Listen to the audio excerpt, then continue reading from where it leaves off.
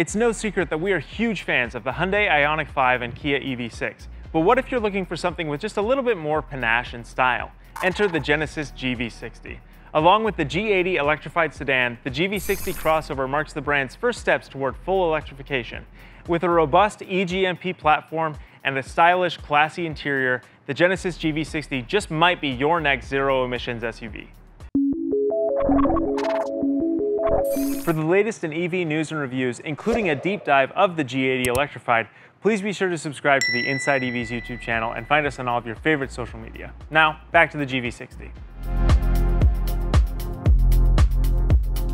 Here at the front, the GV60 is immediately recognizable as a Genesis product thanks to the 4 lines headlights and a big shield-shaped grille. However, on the GV60, that grille has been relocated very low on the front bumper rather than in between the headlights like you might find on the G80 electrified, for example, and that's because Genesis wanted this car to stand out even among its own lineup. Yes, this car definitely looks like a product from the South Korean luxury automaker, but it's far from a copy-paste job of the GV70.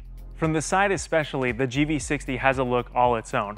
Now, admittedly, there are some carryover design cues like this clamshell hood that came from the GV70, but otherwise this car stands out significantly from other vehicles in the Genesis lineup, as well as the other 2 SUVs based on the eGMP architecture. Instead of those cars' bold creases and aggressive shapes, this is much more seamless and graceful and softer contoured. There are a few little details that keep the GV60 from looking too boring. For example, there's a pretty cool little chrome daylight opening that fittingly punctuates in a lightning bolt motif right here. And then on the back, there's a gloss black ducktail spoiler that helps the rear end keep from feeling too droopy. My favorite feature, however, are this Performance Model's 21-inch wheels. If you'll read Jeff Perez's review on Motor One, you'll see that he thought that they looked kind of cartoony, almost like a Hot Wheels or something like that. But to be honest, that's why I like them. This car just looks so bombastic and planted with this crazy wheel design at all 4 corners. Around back, there are a few more clues that you're looking at a Genesis. Most obviously, this big full-width word mark that spans the distance between the 2 lines taillights like you'd find on any other Genesis. Taken as a whole, the Genesis GV60 definitely has softer contours compared to its stablemates from Hyundai and Kia, and that might not be to everyone's liking. But at the same time, it still has a few little details that liven up the design and keep it from looking boring like a melted bar of soap. It's definitely polarizing. I'm not sure if I like it, I'm not sure if I hate it, but I will say this: every time I see one driving down the road, I like it a little bit more. Thankfully, the GV60's interior needs no qualifiers thanks to elegant materials, clever design features, and a robust technology package. A completely flat floor provides a sense of space, and a high seating position and low-cut windows give you plenty of forward and side visibility. As on the exterior, you can see an abundance of rounded design elements, including the steampunk chic door handles, wing-spoke steering wheel, and a crystal ball that rotates to become the gear selector. Materials are great, with the standard GV60's leather upholstery giving way to this performance model's Nappa hides. And Genesis has done a masterful job of disguising the cabin's cheaper surfaces with a fun fish scale texture.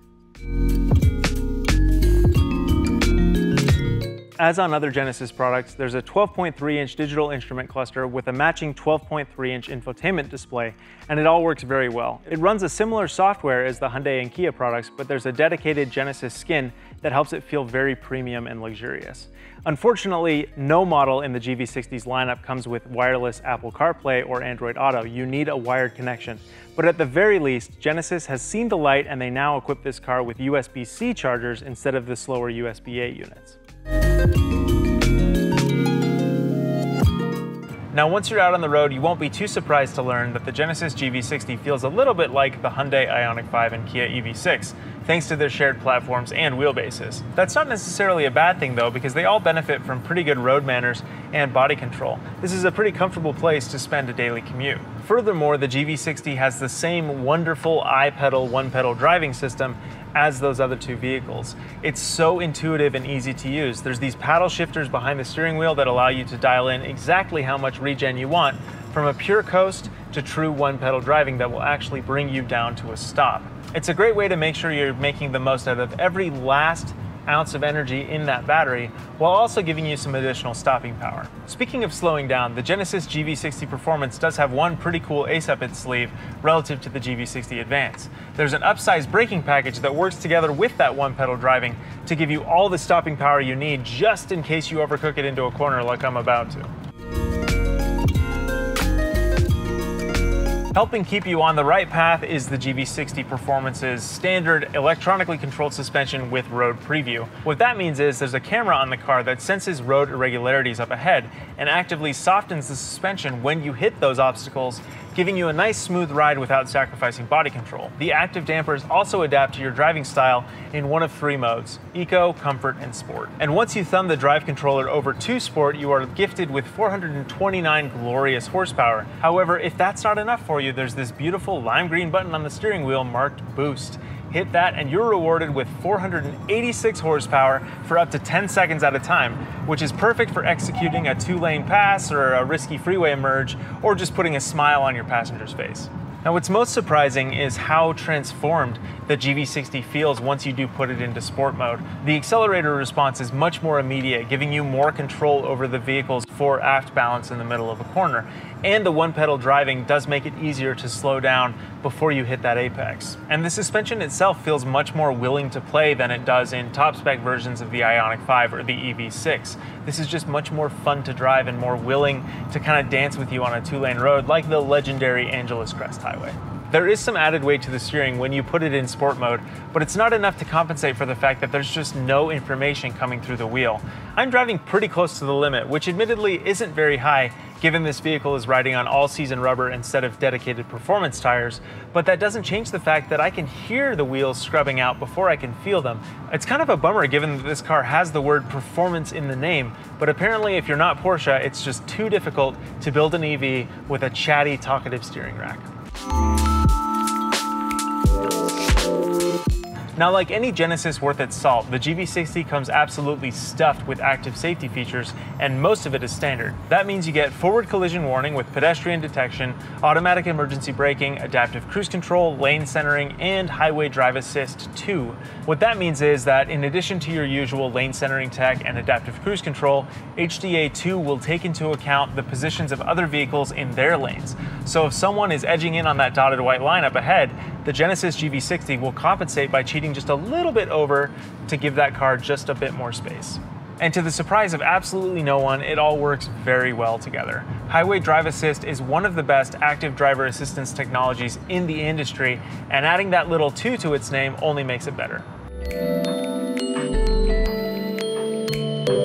Now, once you've had your fun out on the open road and it's time to recharge this thing, the Genesis GV60 will leave you with an open battery after about 7.5 hours using a household wall box. However, one of the benefits of the eGMP platform shared with the Hyundai Ioniq 5 and Kia EV6 is an 800-volt architecture that accepts a DC fast charge rate of up to 350 kilowatts.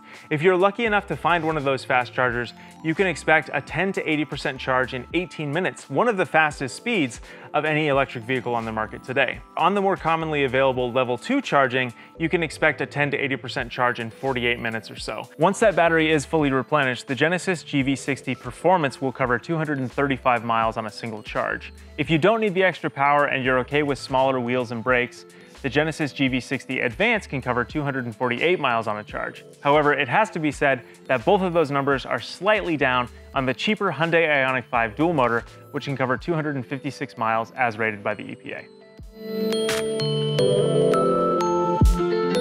The Genesis GV60 definitely benefits from the advancements that have been made in the EV space over the last couple of years. Lightning fast charging, excellent performance, and a spacious, comfortable interior. With a base price of $58,890, however, I'm not totally sure that the GV60 is worth the extra cost compared to a similarly equipped Hyundai Ioniq 5 that actually has a longer range on the freeway. However, if you're going to spend the money on a Genesis EV, I definitely think you should go for the GV60 Performance model, which has some palpable real-world updates that make it more fun to drive on a daily commute and actually pretty hilarious on a twisty canyon road. With a base price of $67,890, this particular vehicle costs just over 70 grand when you account for the matte white paint and the destination charge. That's definitely a lot of money to spend, but you can't put a price on performance if that's your absolute goal. Thanks for watching.